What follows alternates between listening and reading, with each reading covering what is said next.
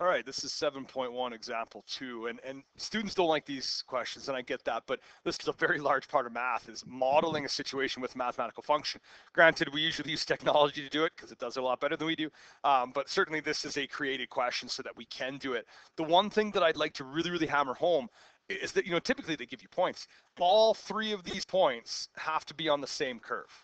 So understanding that that is the x and the y coordinate, I can write, maybe three different equations that we could solve. If we think about this as y equals some c value to the power of x, then we could say that 16 is equal to c to the power of -2. So that's using my first point right here. I could also say that 4 is equal to c to the power of -1, and that's my second point. And then the third one would be that 1 is equal to c to the power of 0.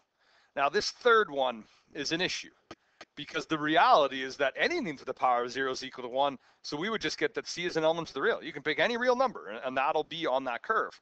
That sucks because you can't pick any real number and have, the other two be maintained. Neither of these is wrong. It doesn't matter what you want to do. I really like doing both to show how they work. The biggest concept is that when we write a solution, like if I were to write that c is equal to 4, which it isn't, I don't think. Actually, okay, it isn't good. That's fine, but it's important to understand that really what I'm saying behind the scenes is that c to the power of 1 is equal to 4.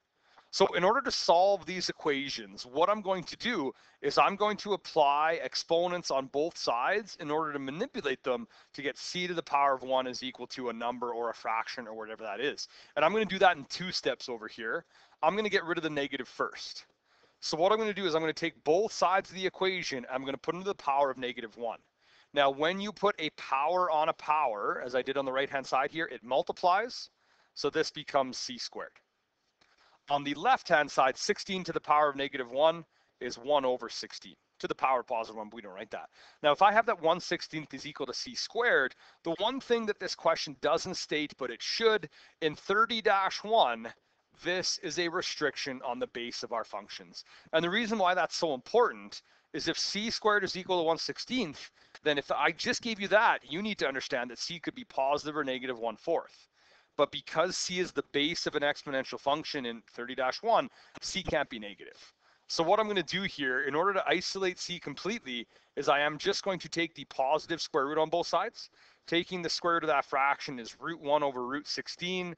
Now we just have c, and I'll put to the power of 1 there, and I get that 1/4 is equal to c. Not brutal, not the easiest thing to solve by any means. What this does mean, though, is that if I got c is equal to 1/4 there, I better get c is equal to 1/4 in what I just kind of boxed in blue there. And we actually get there in one step.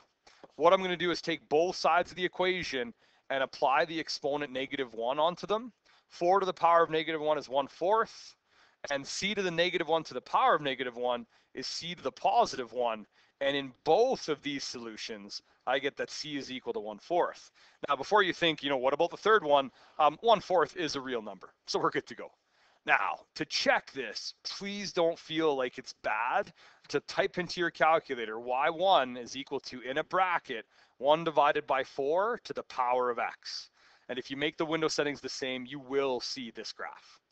Right, alternatively, if you really don't like decimals for some reason, you could put that y1 is equal to 0.25 to the power of x. I would still recommend you put a bracket around that base. Right, 1/4 and 0.25 are the same.